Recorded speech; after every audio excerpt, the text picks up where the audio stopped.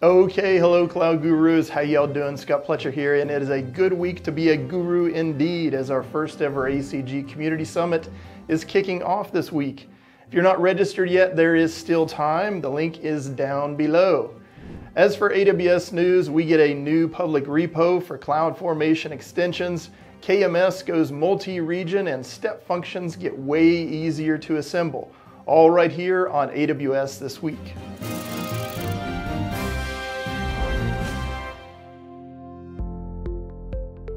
If you have enabled encryption at rest for your data on AWS, and you should, chances are that you've made use of the Key Management Service, or KMS. KMS lets you create and manage customer master encryption keys, which can then be used with many other services to keep your data encrypted and keep those security auditors happy. One long-time hassle with KMS is that the keys were region-specific, and this was a real headache for those dealing with data across multiple regions. Now you can replicate KMS keys to other regions, so the same key with the same key metadata is available in whatever region you need it. Don't quite trust old AWS to generate encryption keys for you? Multi-region keys also work with imported key material as well. I'm not sure how you feel about CloudFormation, but I find it the most satisfying yet simultaneously the most frustrating of all AWS services.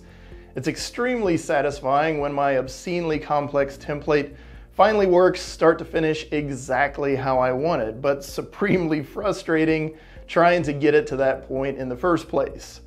Well, there's a new feature out there that might help make that glittering thrill ride of emotions a little less arduous. AWS has announced a public registry for AWS CloudFormation. In this registry, you can find extensions from third parties who have pre-built components to plug right into your templates. Expect to see extensions from Trend Micro, Datadog, FireEye, Gremlin, and other AWS partners over the coming weeks. Plus, we're also seeing third-party resource types start to show up out in the registry as well. If you're in the CloudFormation Club, do keep an eye on this public registry, as it might save you some time and headache.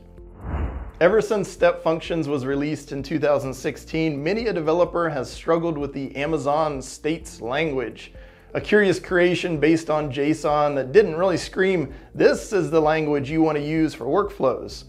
For most people, a more procedural language approach might make more sense, but AWS said, nah, we're good.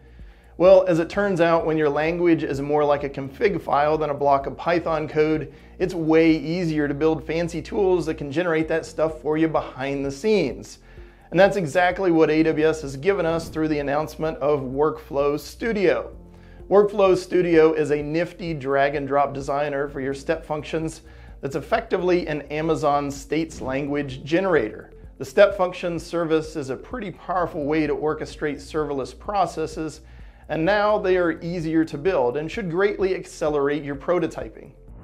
Lastly, what comes to mind when I say the word innovation? A new biotech breakthrough, the flying cars our childhood cartoons promised us, the latest TikTok dance move? Well, the word innovation has probably secured its place in the corporate speak Hall of Fame, right up there alongside synergy and outside the box. Everybody talks about it, everybody wants it, but very few manage to actually do it. Join me in a new A Cloud Guru series we're calling That's Innovation. We'll look into some of the latest research and theory on innovation as a discipline, and we'll also include practical guidance and tools to help you put that theory to work in your own organizations. Plus, because cloud is right here in our name, we're surely not going to pass up opportunities to show you how the cloud can amplify your innovation efforts. The premiere episode is out now on the ACG platform and our YouTube channel, linked down below, so go check it out.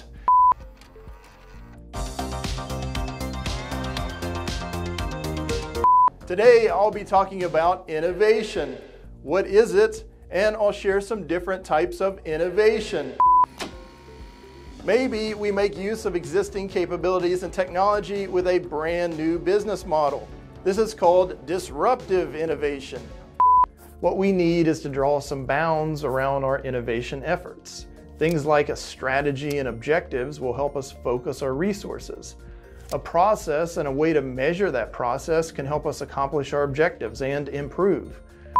This now concludes the shameless self-promotion portion of the program, and it also concludes all the news I have for y'all this week. Stay safe, take care of one another, and keep being awesome, cloud gurus.